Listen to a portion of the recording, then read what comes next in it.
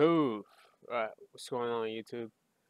So today I'm gonna be showing you how to install Fightcade and get games to work. Specifically catered to Street Fighter 3 Third Strike. Um, if you're having trouble with like finding the ROM for it, whatnot, this should help you. Um, and again, if you want to play any other game on Fightcade, this should be the way to go too, because this method will help you play any game essentially on Fightcade. It's just a few easy steps. So let's get started, right? So you want to hit your browser, fightcade.com. I'm gonna leave the links for the description, so you won't have to look for anything. Everything's gonna be in the description. You go scroll down over. So this is Fightcade. There's three versions of it. There's one for Mac, one for Linux, and one for Windows. I'm gonna be using the Windows version. You could click it and it'll instantly start downloading. Before I even start downloading, I would highly recommend you go in here where it says register. You want to hit this register and essentially make an account, right? You want to make your username, your password, and then your email, and hit register, and you'll get an email confirmation. You want to do this first because once you actually have Fightcade installed, you're gonna need your username to even log into the servers. So go ahead and register for the server first, and then you want to click and download it. And I'll catch you all in a minute once it's finished downloading. All right, so basically once it's done downloading, you want to go and find it. And it goes to like my downloads folder. I don't know where it goes to you, but you should know where your downloads go. And you should have this Fightcade Win22 latest, and you want to go ahead and run it.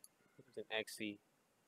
You want to install Fightcade, you hit yes, and here you can.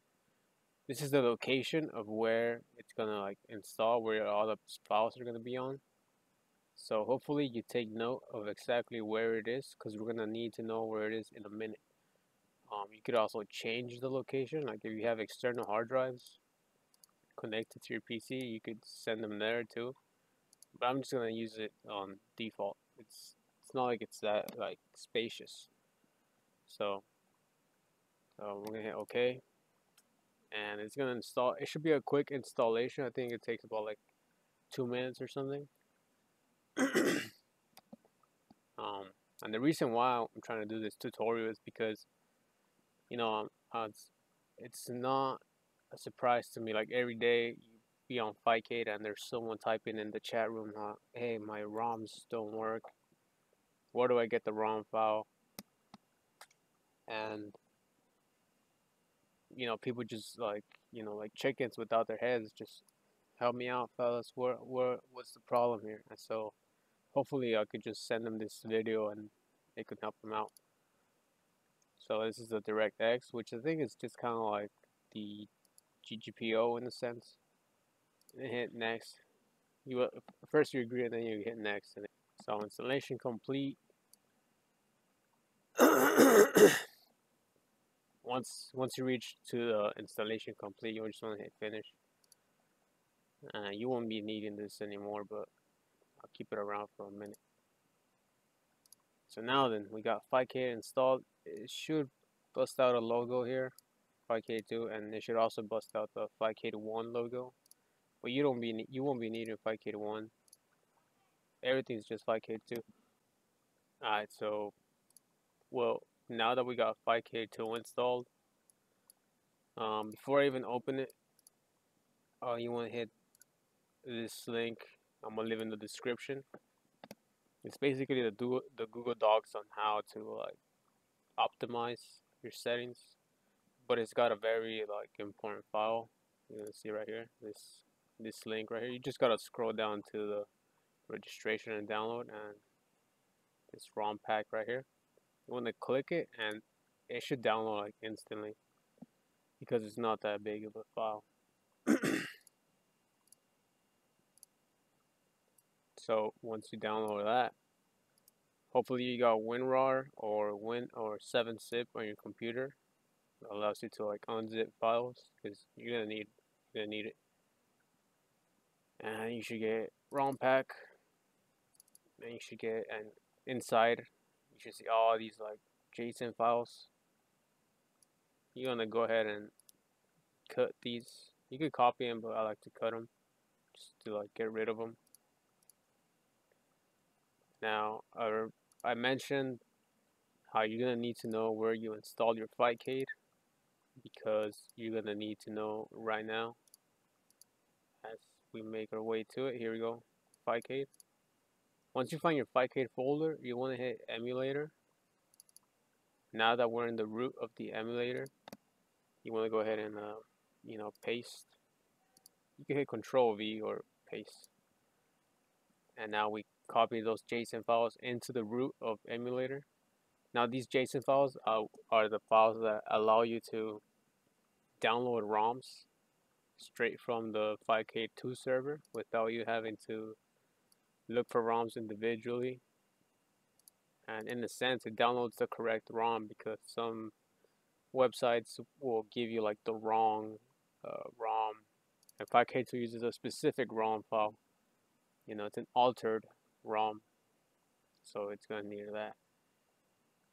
We're gonna go ahead and just leave it. Well, once you log in, you should see something like this. So hopefully you remember your username and your password. So go ahead and type that in.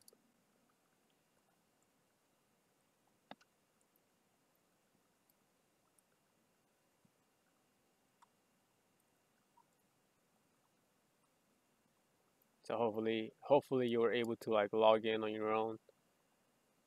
And this should be like the default settings. You see this page right here about the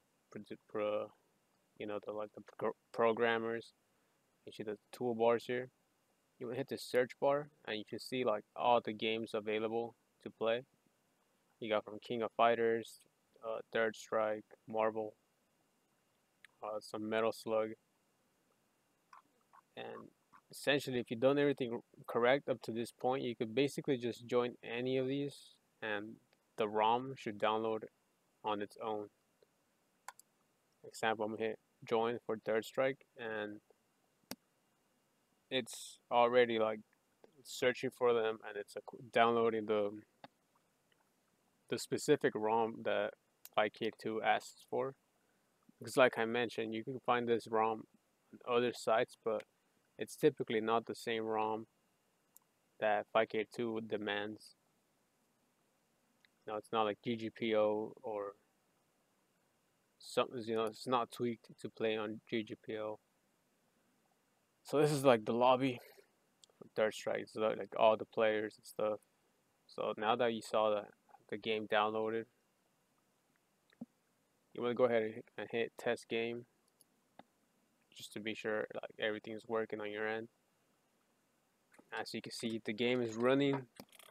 I'm just gonna go ahead and reach for my arcade stick. It's a little loud. What I like to do is I don't play it with scan lines, and I make sure I put the scores on ranked. It helps out when you're playing online. And you want to hit miscellaneous. I think I went a little too fast. Miscellaneous. Input, game inputs, and you could connect your arcade stick, your pad, anything on USB really, or even like a keyboard if you're a keyboard player. I don't know why you would play on keyboard, but that's okay. So now basically you see this is the action, player 1 coin, that's the action, and this is what it's mapped to. This is the key that will cause the action, right? So you want to click this side, and now you press a button on your arcade stick, and that should like trigger like. So now you want to press this button for start, this for coin, and you essentially just map your buttons this way. If you're familiar with fighting games, they allow you to like map your buttons and like options or something. So I'm just going ahead. I'm basically just going ahead and mapping my buttons.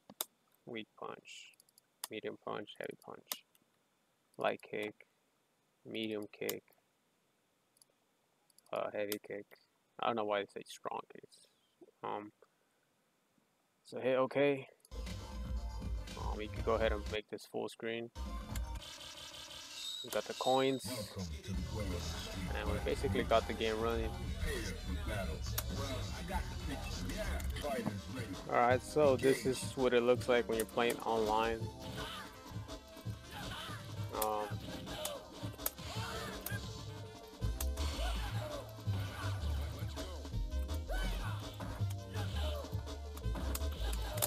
Oops. Oh, we missed this too. Fighters ready. Engage.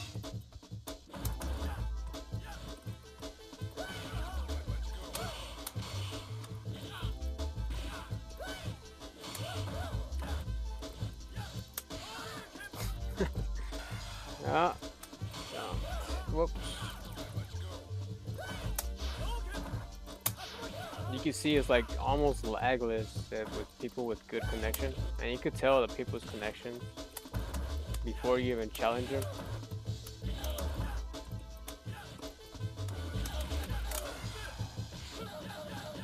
It's basically like what 30th should have been, but that game was a disaster. Didn't even run GGPO. Ran Rompack, I think. So that's gonna be the end of the video. Hopefully you enjoyed and whatnot. See you guys next time, right? Peace.